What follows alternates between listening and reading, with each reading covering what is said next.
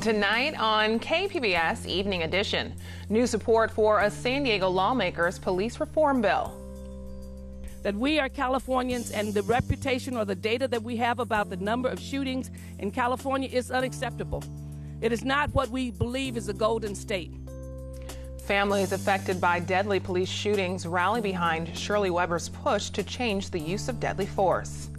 And regulating rent hikes, how a new push to address California's cost of living would affect tenants and landlords. If I feel like interacting, there's somebody to talk to, because I think if I lived alone, I may never see anybody else. For some of California's seniors, growing older also means finding a roommate. The financial and social reasons behind the housing trend. Hey, I want to grow cannabis. I'm like, okay, well, do you have 7 or 8 million laying around to get it done? The business of growing cannabis. See how local companies are entering a new industry that's already changing. KPBS Evening Edition starts right now.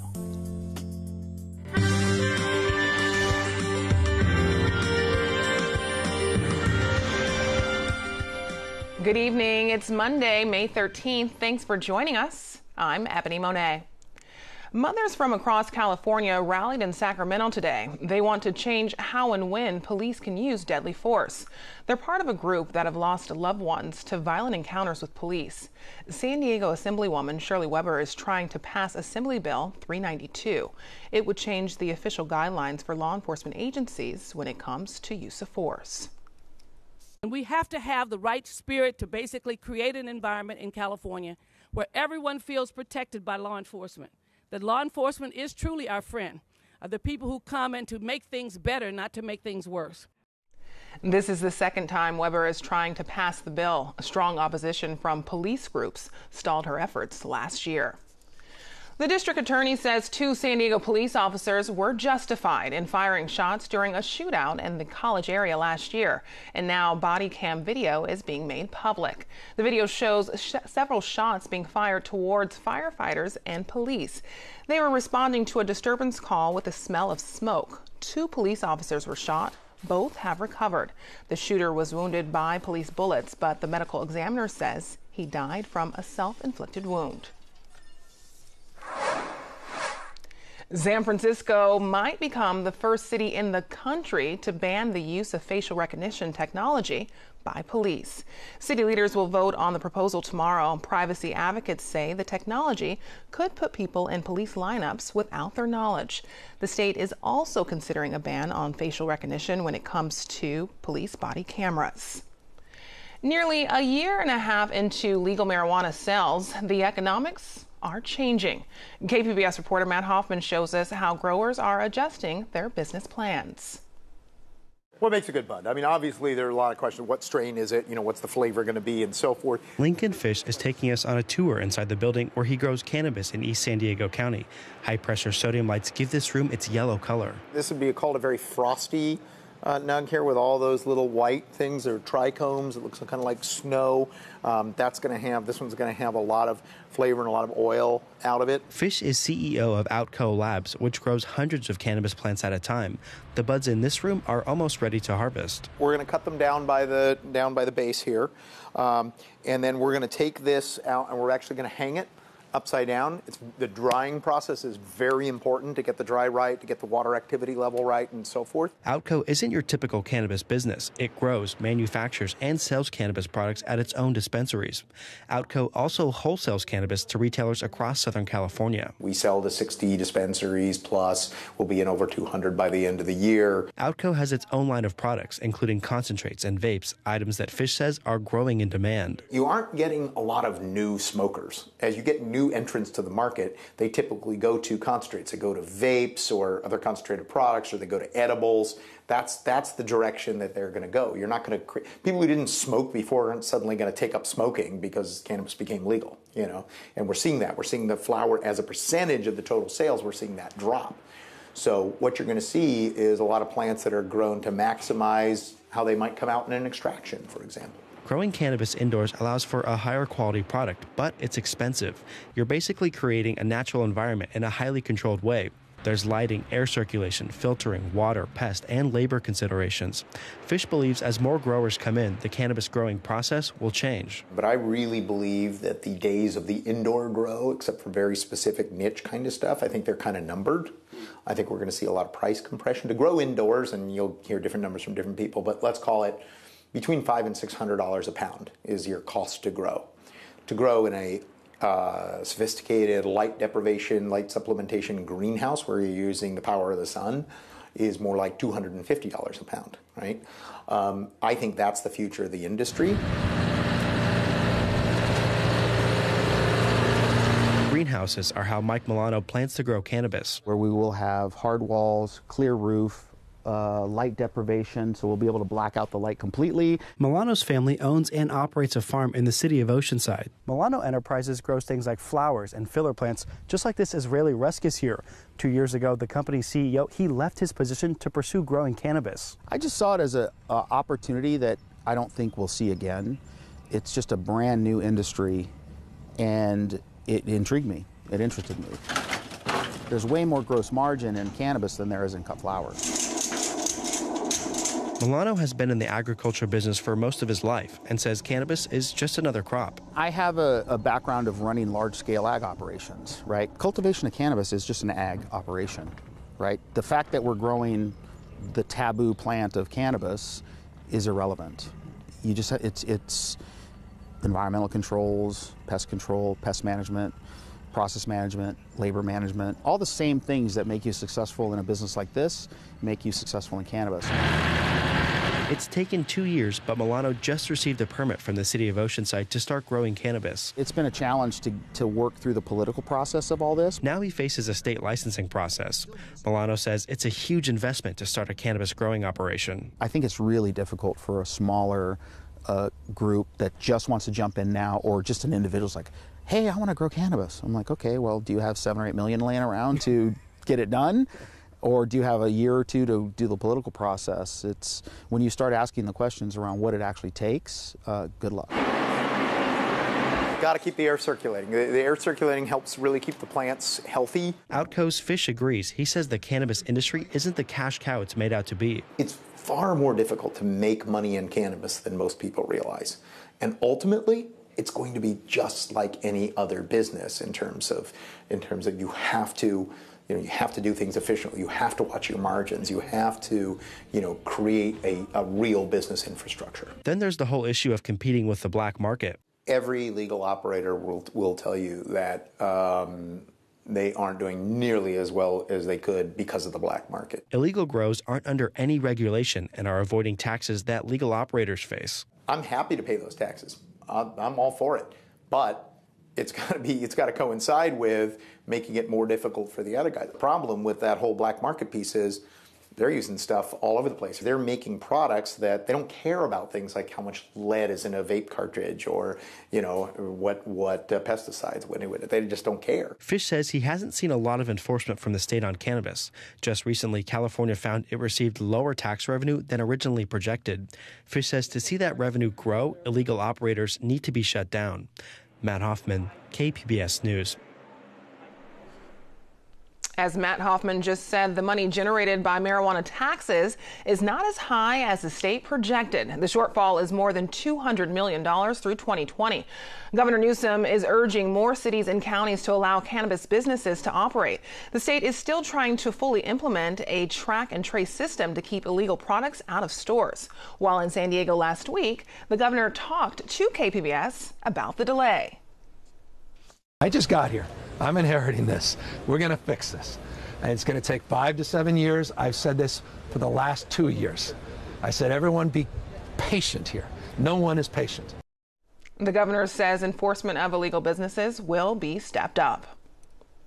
I'm Judy Woodruff. Tonight on the NewsHour, trade tensions rise and markets stumble as China imposes retaliatory tariffs on U.S.-made goods. Coming up at 7 after Evening Edition on KPBS.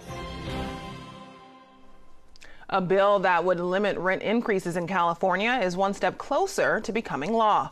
KPBS reporter Priya Sridhar says it aims to stop rent gouging.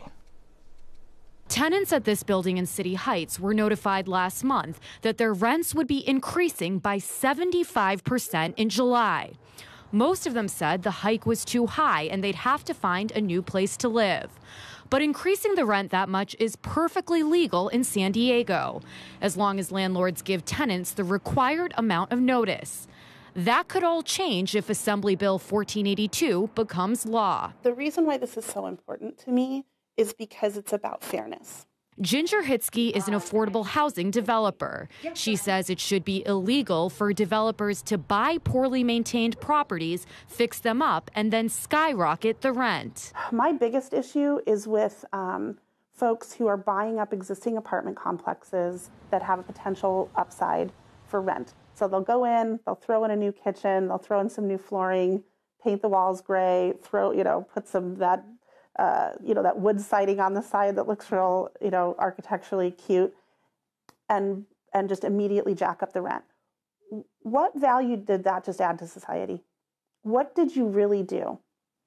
You didn't do anything. You found an opportunity in the market and you exploited it. Hitsky backs the new bill, which says that landlords cannot increase rents more than 5% per year, plus the rate of inflation. But some think the bill doesn't do enough. Catherine Mendonça is an organizer with San Diego Tenants Union, a group based in City Heights that advocates for tenants' rights. Even if tenants are facing an 8% increase, let's say that's the 5% plus the inflation due to the anti-gouging bill, that still can be detrimental if somebody is having to pay out of pocket for medical expenses, for food, for transportation, for pretty much just regular living expenses. The bill has been advanced to the California Assembly floor for a vote.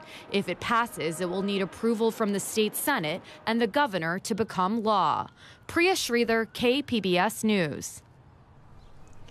It's not just financial need that forces seniors to change their living situation. Loneliness is another factor.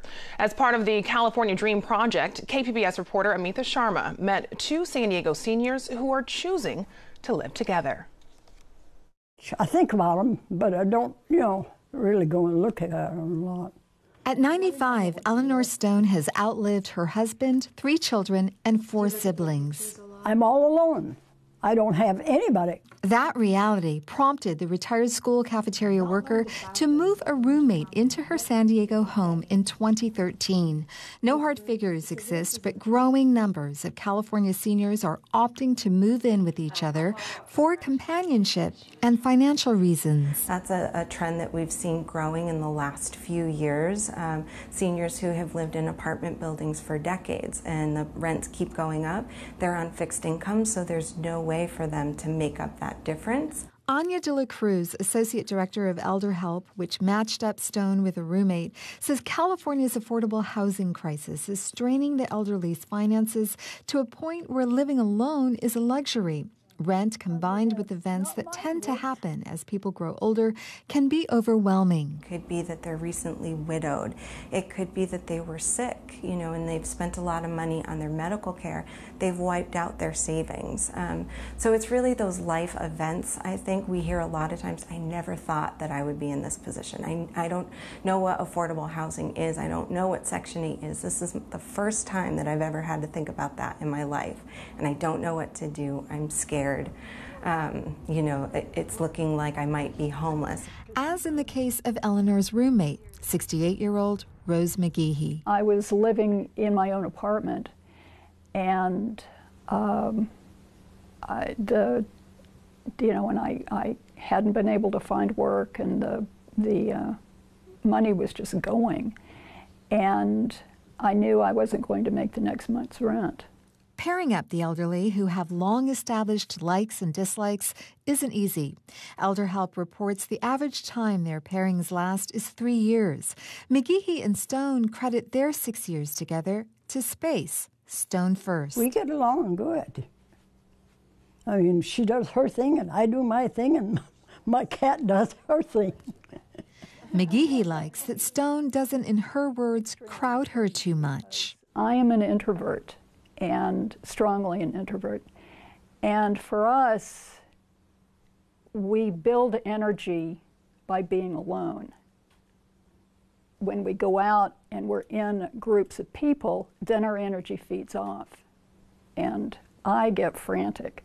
So then I have to come home and be totally alone, shut the door. The two have different schedules. McGeehee rises early, eats breakfast, works until 2 p.m., and then watches something on Netflix in the afternoon.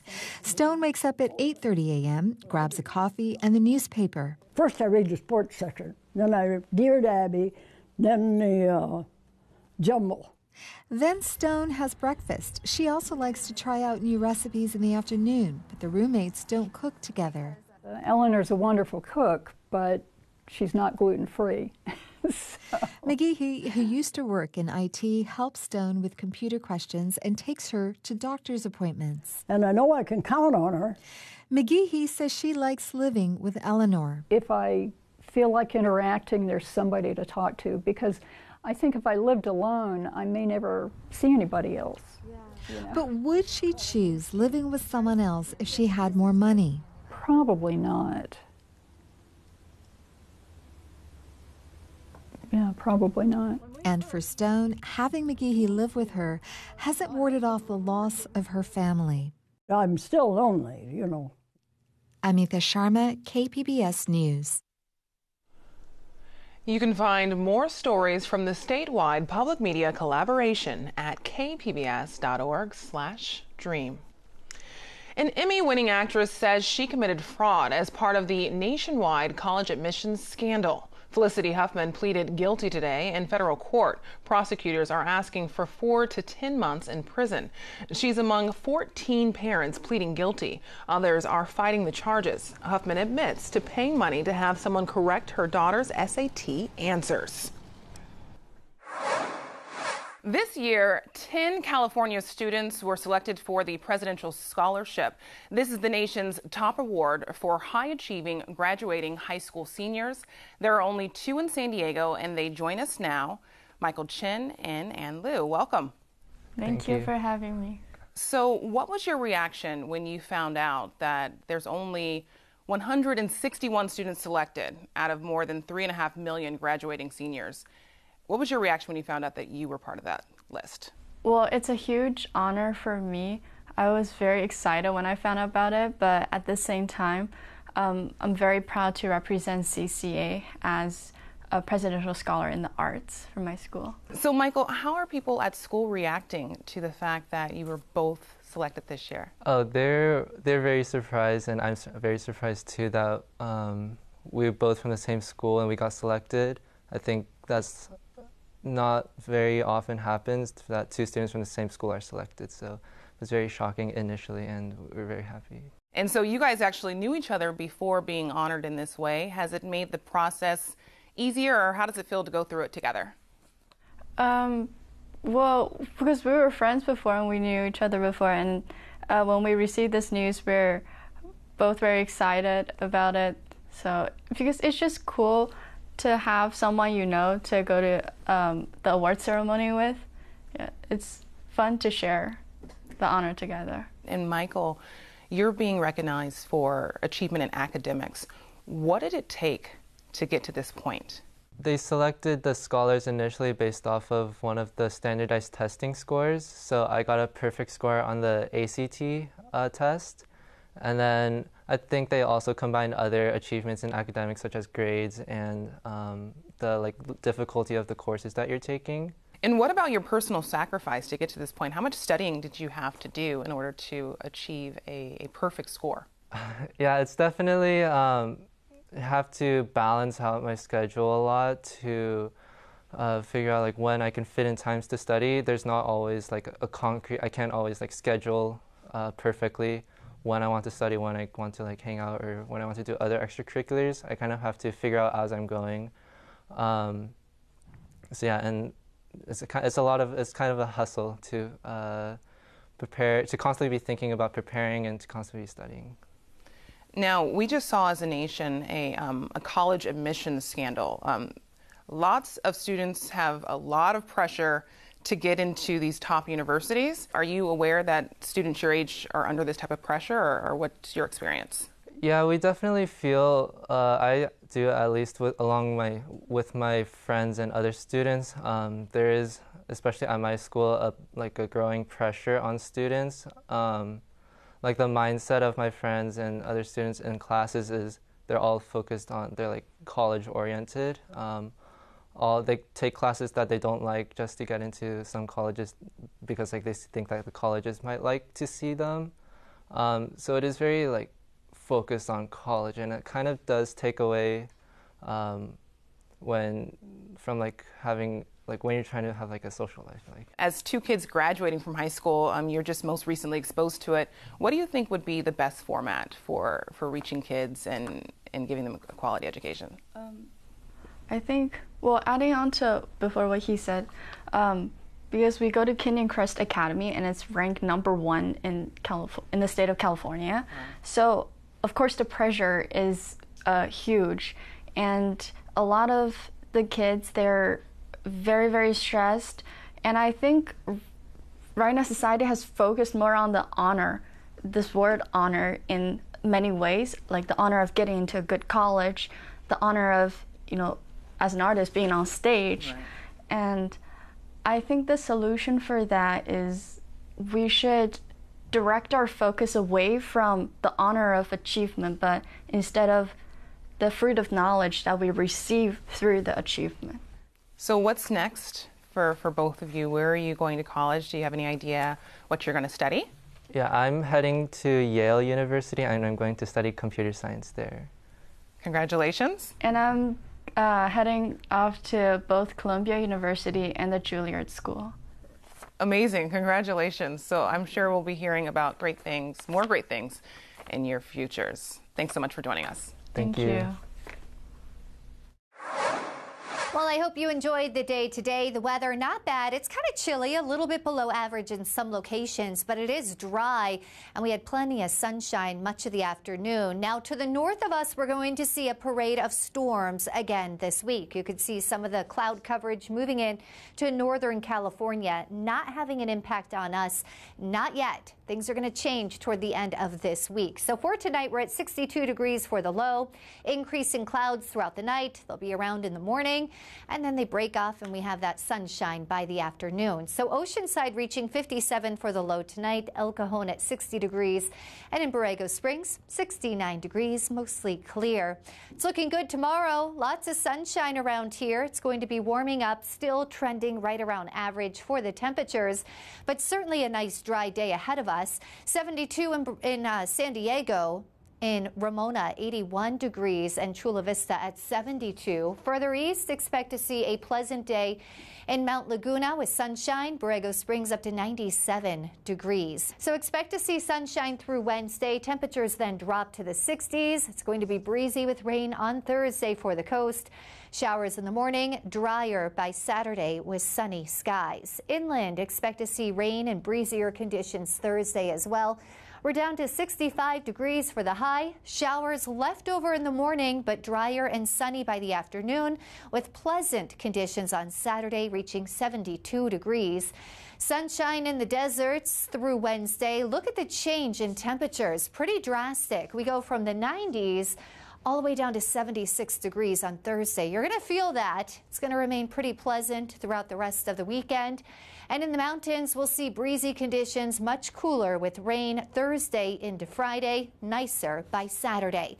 For KPBS News, I'm Erin Calandra. Back to you. One of the Navy's newest ships is being named after civil rights leader and Georgia Congressman John Lewis. KPBS reporter Matt Hoffman shows us how Lewis visited San Diego today to help begin its construction. John Lewis has dedicated his life to protecting human rights, securing civil liberties, and building what he calls the beloved community. The Navy's latest class of oilers is being named after Congressman Lewis. If someone had told me when I was growing up in rural Alabama, or during the height of the civil rights movement, that one day I would have a series of ships named after me, I would say, "You're crazy?" We'll get this started. The first ship in the fleet is named the USNS John Lewis and is sponsored by actress Alfre Woodard.